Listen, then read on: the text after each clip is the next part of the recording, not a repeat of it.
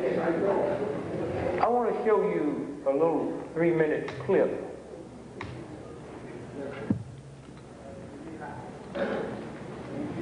of the minister that Dr. King was going by his house for dinner. He was due at 7, but they had to move it up because 7 would be a little too dark to shoot somebody. So they moved it to 6 o'clock. 2 years ago at a press conference in Memphis, I get a call. And they said, so-and-so is thinking about killing so-and-so, so-and-so. I said, what? They said, well, he said something at a press conference. I said, put him on the phone. I said, whatever you do, get that film. Because once NBC realized what this brother had slipped and said, we will never get our hands on the film. What you're fixing to see now went into the evidence in the King trial where they brought a wrongful death suit, and I'll explain that to you quickly in a minute. But what you're fixing to witness now is the man who came by to get King to take him to dinner. And 30 years later at a press conference, he slipped because God do baffle your mind sometimes. You look,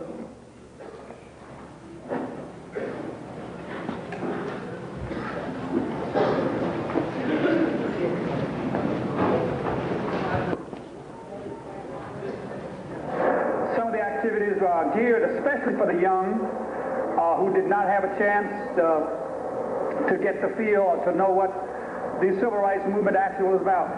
Even as they marched, now they could have stopped in a hotel, but when you think about marching from Memphis to Jackson or Jackson to Memphis, there were no hotels.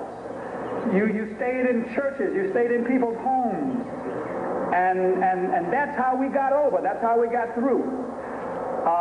The struggle was a spiritual struggle. You couldn't pay people to do what we had to do. You couldn't pay people to stand before mad dogs and fire hoses and billy clubs and cattle prods. It was strictly a spiritual and moral movement. So we wanted that dimension to be in the pilgrimage to Memphis. We will revisit the mountaintop speech site. That's the Mason's Temple, where Dr. King made his last address, which he almost didn't make, because the night that we were having that rally, there were tornado warnings, and he was behind on the Poor People's Campaign. And he said, you guys go on over and have the rally. I'm going to stay at the motel and work on the Poor People's Campaign.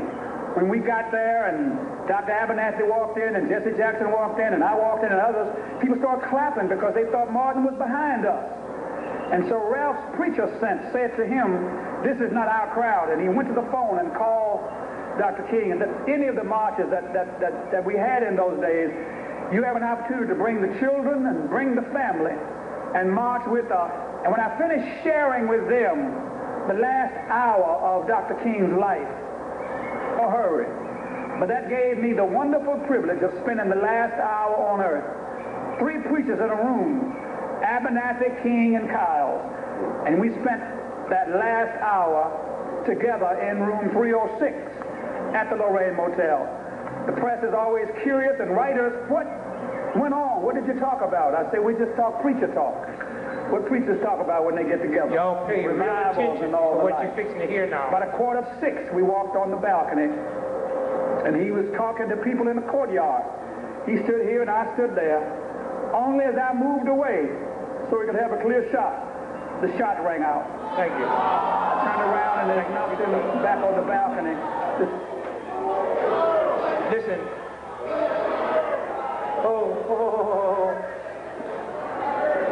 Wait, listen. Listen.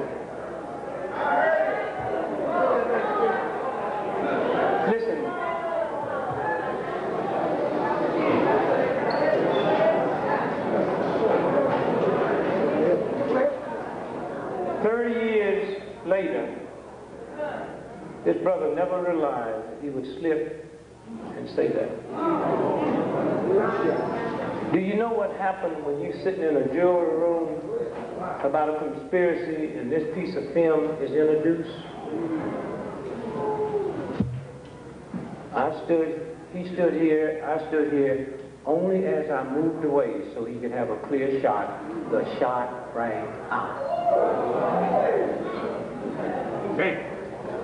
This was the brother that he was going by his house for dinner.